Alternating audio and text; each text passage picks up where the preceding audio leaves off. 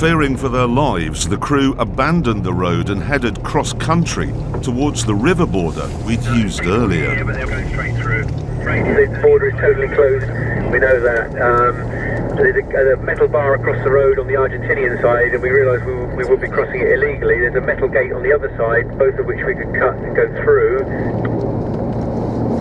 With the police escort hanging back to make sure the attackers hadn't spotted the ruse, the convoy made it to the river, where a few hours later daylight revealed the viciousness of the attack.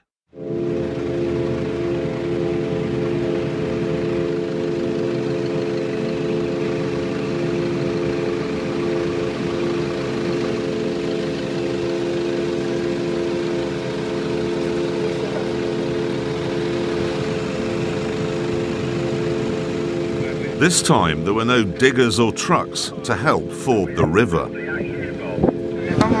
But after many hours of struggle, our team made it across.